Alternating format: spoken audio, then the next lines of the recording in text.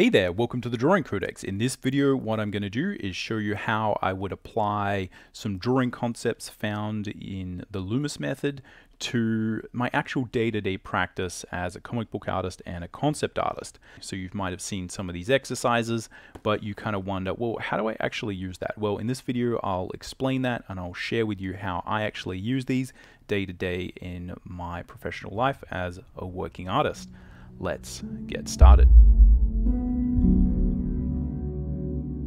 The reason for making this video is just that often what happens is you see the Loomis Method being sort of talked about, and that's where we have a book like this, Drawing the Head and Hands by Andrew Loomis.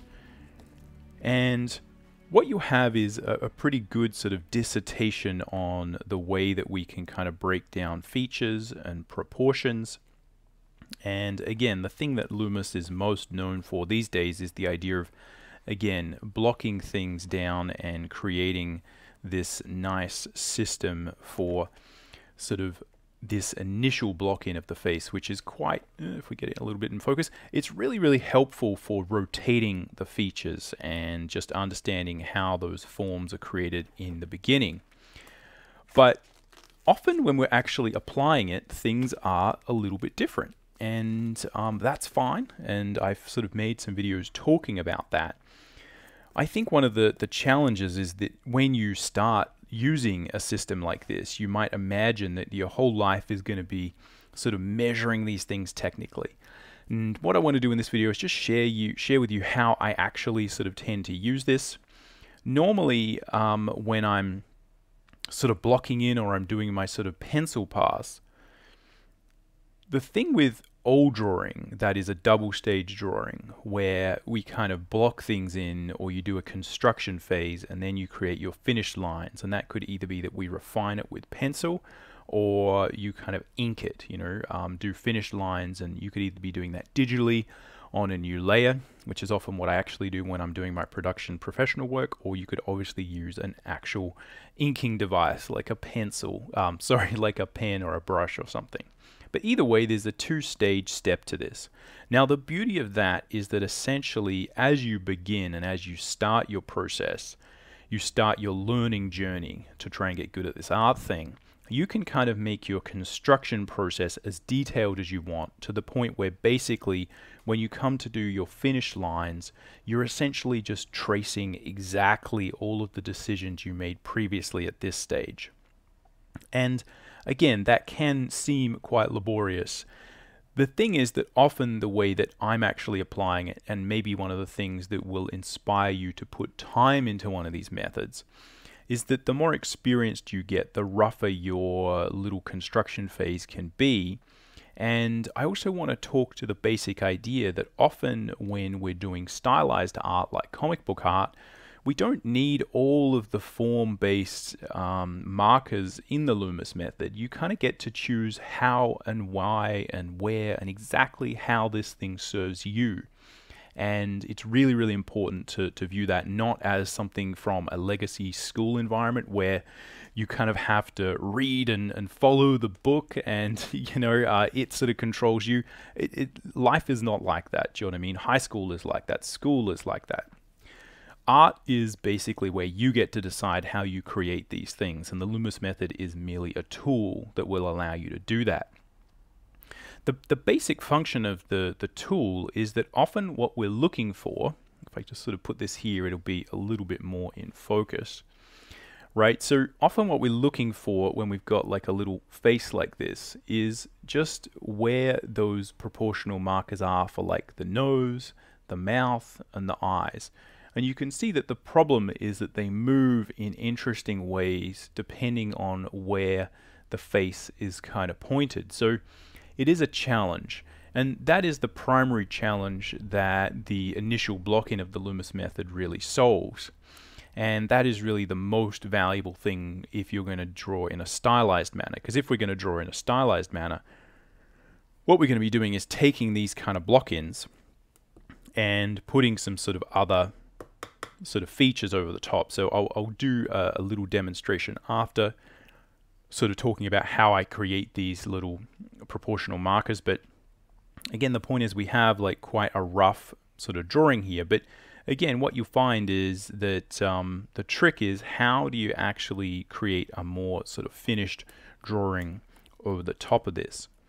And often what we're doing is we're actually just using that initial block in, and you can see my block in is different to the traditional Loomis method because my style involves basically sort of compressing the nose and the eyes into a sort of a sort of narrower little section there, and I'm basically increasing the chin mouth area, and that's like a common stylistic route that people will sort of tend to take.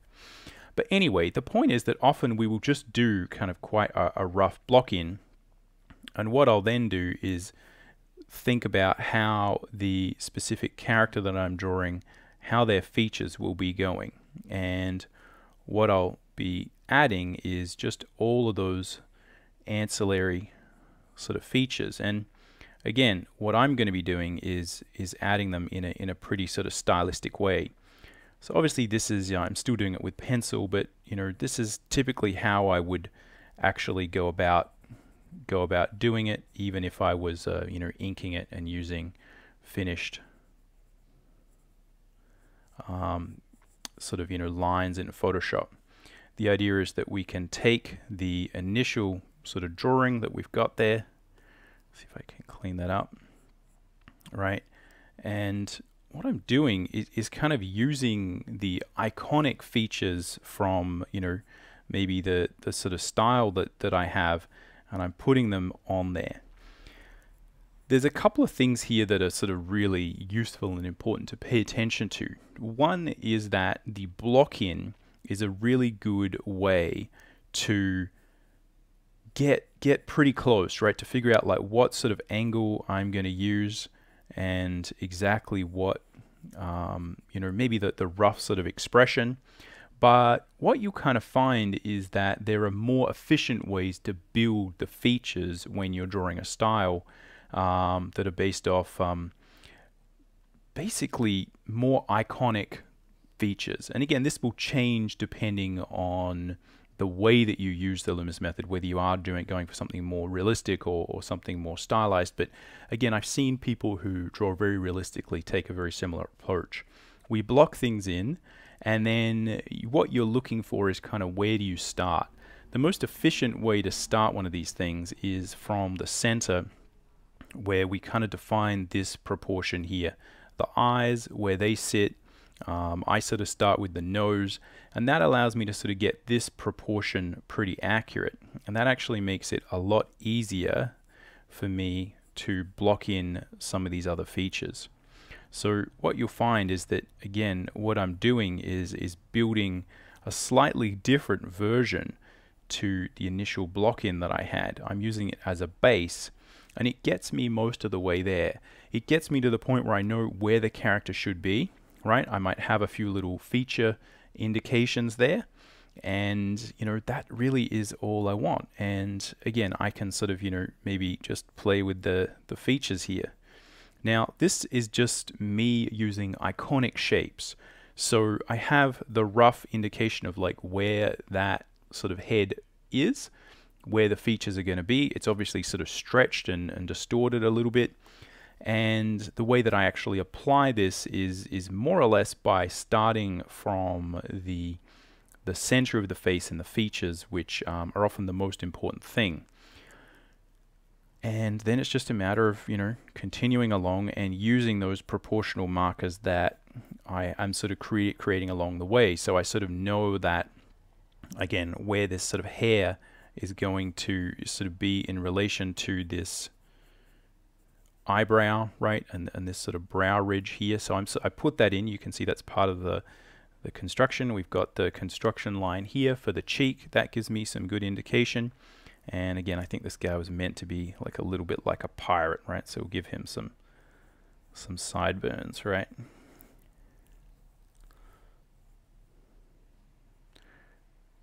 Some stuff like that. So again, you get the general idea. What we're doing is we're just doing a non-constructed drawing on top of a rough construction. And I found that this is the thing that I actually end up using the most. Now, the challenge is often, I'm a drawing teacher and I've been teaching drawing for a long time. Often there's a big difference between how I think you should learn something and how I'm actually going to apply it, because the way I apply it is very personal, it's very specific, right? You would probably, you certainly can, but it's more likely that you'd find some different, more unique personal ways of applying these things. You certainly can do it exactly how I'm doing it. It's not like proprietary information. It's just that we think differently, right? We operate slightly differently, and that's that's the beauty of it, right? So the point here is that, again, I'm creating my sort of finished drawing, but I'm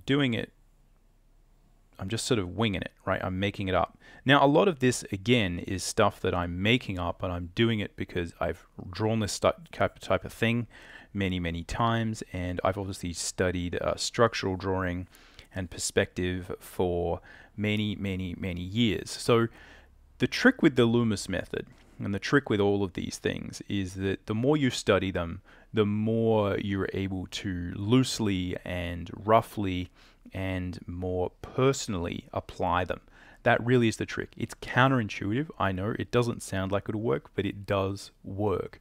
The way that I actually apply this and I use this day to day is very similar to this. I'll do one of these block-ins, and then I'm not worrying too much about the block-in that I've done. That, again, is just getting me to the point where now I can do a finished drawing. And the way that I'm going to approach it is a lot similar to how maybe you started drawing, where you kind of just start from one place. But because I have those proportions blocked in and I know where they are, and I've studied the Loomis proportional method, I kind of know where the hair needs to be in relation to the eye. I know where the chin needs to be in relation to the nose, etc., etc. I know where the hairline is. I know where the structure is. What I need is just an initial plan, and that's often how the Loomis method is used. So let's do the full process so you can sort of see it from start to finish, how I would actually sort of apply this. Just quickly, if you're interested in developing your own line and color style, you can check out my free quick start guide. It goes over my process for creating a line and color illustration in Photoshop from start to finish, starting with thumbnails, going all the way to color. And it just gives you some tips on how to develop your own style and work in this technique where we create worlds with a simple line and color. This is the same thing that I do for my comics. You can use it for manga or bande dessinée. I also use the same basic ideas for a lot of the concept art that I do. Super simple, reliable process.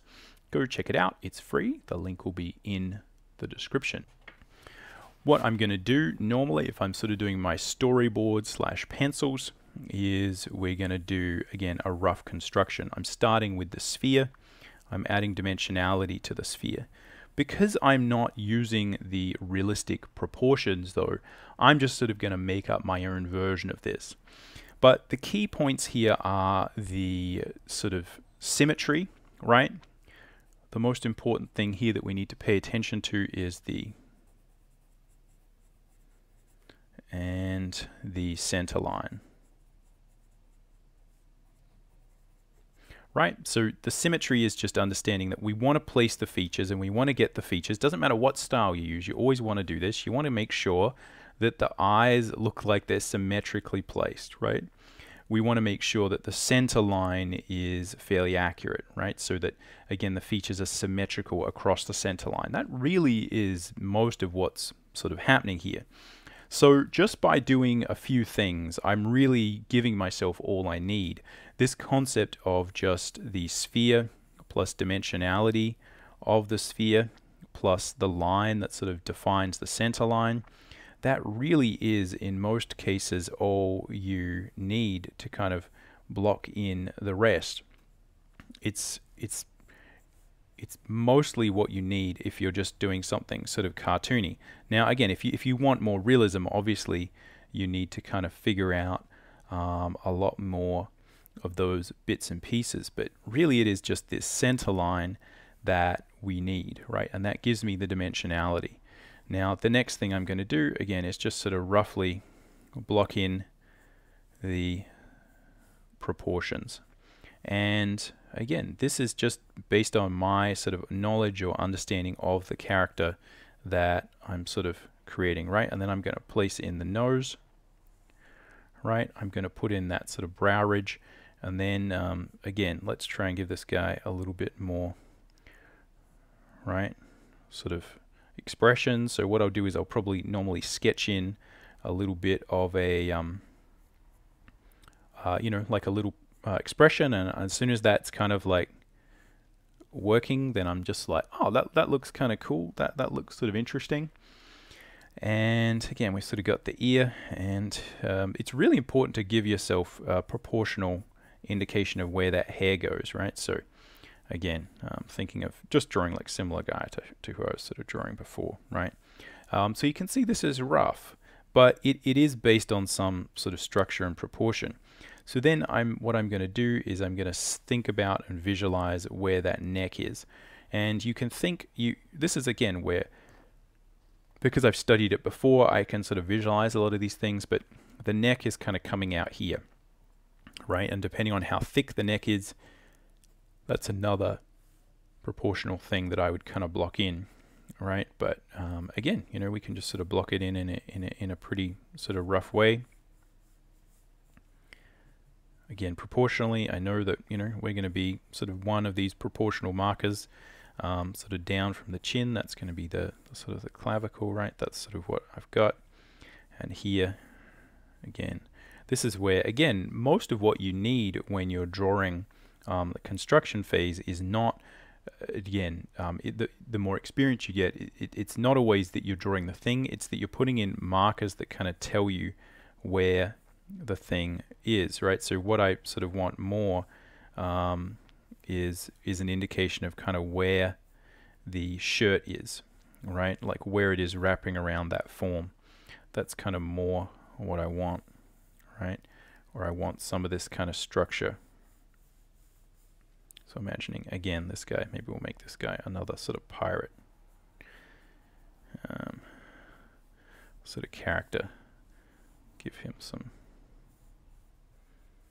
pirate features. So again, this is often what I'm working with as a rough block in. And what I'm after is a number of things. The first is just orientation. Hopefully that's spelt right. Just where is the head in space? Is it like this? Is it like this? Is it like this? Is it slightly up? Is it slightly down? You can see this one feels like it's a little bit like we're sort of looking up at the character, right? That is, you know, one of the most important things there. And I think one of the real keys to this is just to understand that often, you know, we're sort of blocking this in, but what I actually need to look at as I sort of transition from this rough point to the next point is just, again, understand where the visualization is happening, and then understand how we apply more cartoony features to these slight different orientations of the face. So if you're learning to draw this realistically and you're using the Loomis method to kind of try and create photorealistic characters, the secondary form here is going to be a lot more important. And by secondary form, what I mean is the subtle shape of the nose, the subtle movement of the cheekbones. What you would be wanting to look at with secondary form is, again, how the lips are moving. With a comic book style, we're relying a lot more on iconography. So what I need to pay attention to is the iconic features. But if you're doing this realistically, again, as I said, I've seen a lot of professional comic book artists do a very, very similar thing.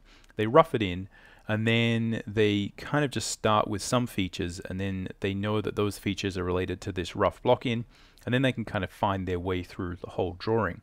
It's again, it's often like a case of sort of you know, do as I say, not as I do. From a drawing teacher perspective, that's not how you should do it, but that is often how it's actually done. So the same thing here. What I need to pay attention to as I'm looking up at the character is less like, oh, all the structure of the eye, right? So you might have seen a drawing demonstration talking about, you know, how the eye is sort of curved, and we need to sort of consider the curvature of the right, of the eyelashes and the eyelid, and you sort of see this stuff, right?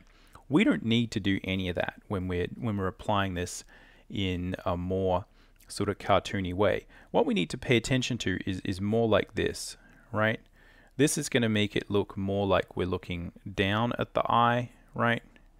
And this is going to make it look more like we're looking up at the eye. So all we're sort of doing is we're taking that almond shape, right? That's where we're looking at the eye straight on, right?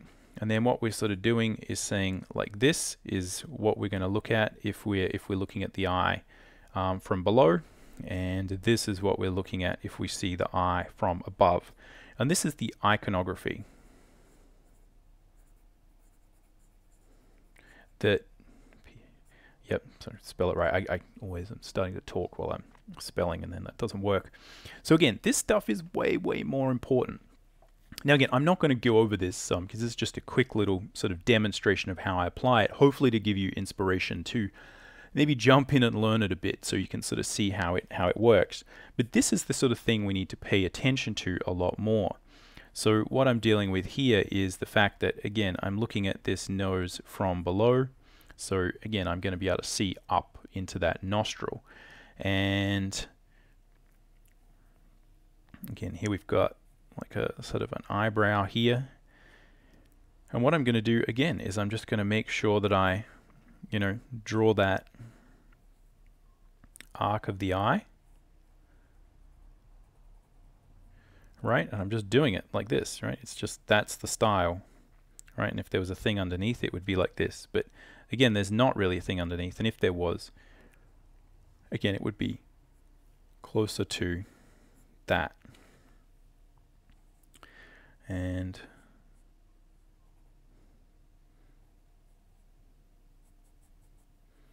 again, put in some features like this. Now, this is where, again, it's very easy to place these features and put the eyes where you need in relation to each other, because I haven't drawn the side of the face.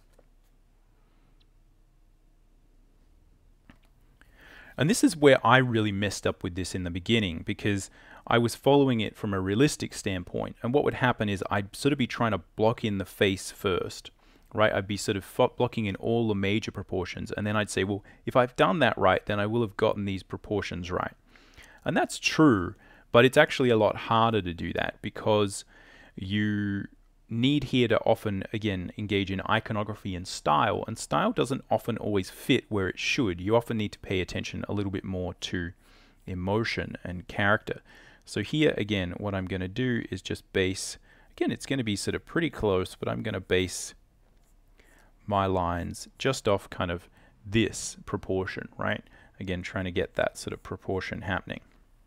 So then what I might do is trace that sort of ear, and I'm going to say, well, actually, now that I've drawn those features, that ear is obviously a little bit higher up, right? I don't need that ear to be quite so low. And again, I can sort of place in the hair there in relation to this. And I can put, again, we can sort of put whatever, mouth we want. In this case, I'll just do a similar one. All right, and then we've got these features.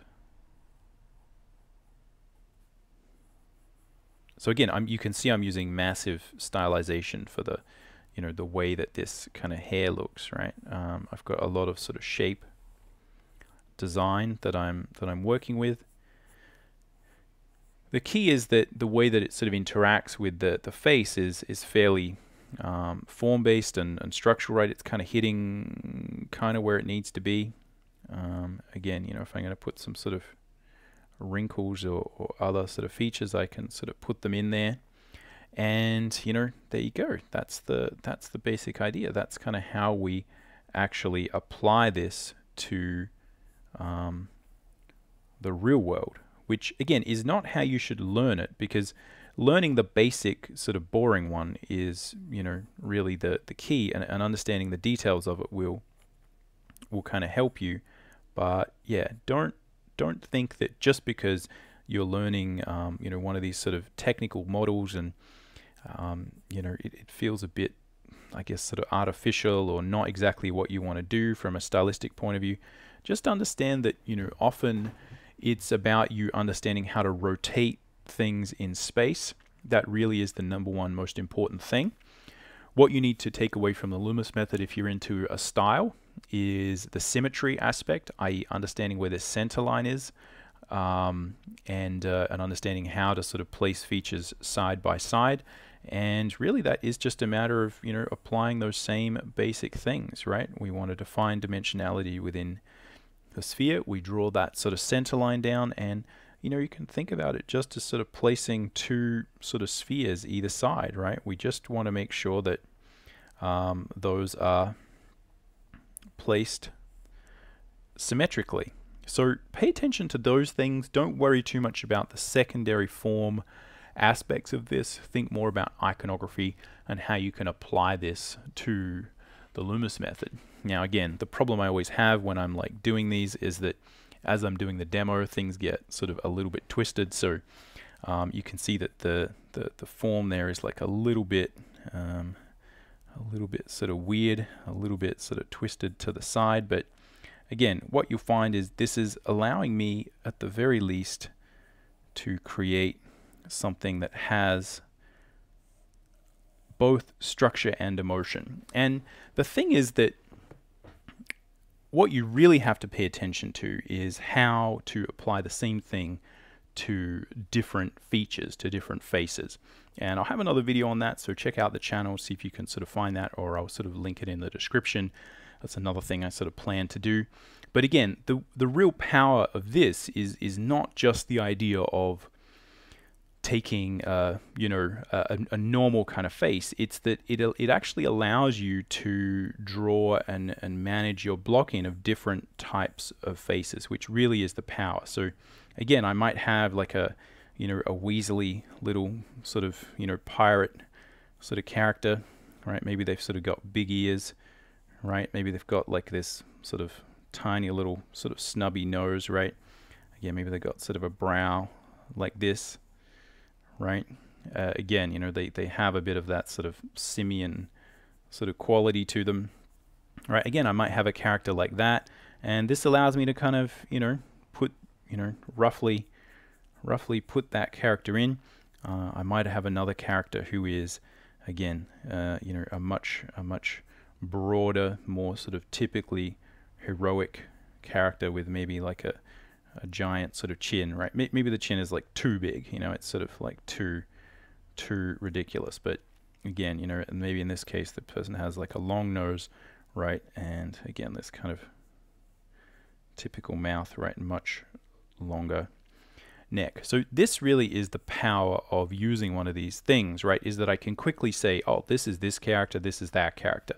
And then I can sort of overlay my iconic understanding of this character and sort of draw the features, right? Again, and there'll be a lot of subtlety and subjectiveness going on there as I do that, but this really is the power. So again, it's not just like, oh, you got to rotate the thing, like I could do that myself. It really helps you to think about the structure this way and block it in this way, rotate the character this way, keep the major proportions this way. But when you actually come to drawing the features, in my experience, yeah, there's other ways that we do it that are more linked to an iconography, more linked to you just sort of drawing naturally. And in my experience, it's much better to kind of start with that bit in the middle, because it's a lot easier to then create and gauge proportion from there, and you never get to a phase where you've kind of blocked in the face and then you've got to sort of fit an eye in there. That's where I found like a lot of sort of trouble generally combining a structural system with a more sort of cartoony look. Anyway, that's all. That's it. That's all I've got for this one. Hopefully this has been interesting. Let me know in the comments if you have gotten some value out of this, whether you've tried using the Loomis method for comics or manga or anything similar, whether you'd like me to make any other videos talking about similar things. But other than that, that's all I've got. Catch you around. Happy drawing.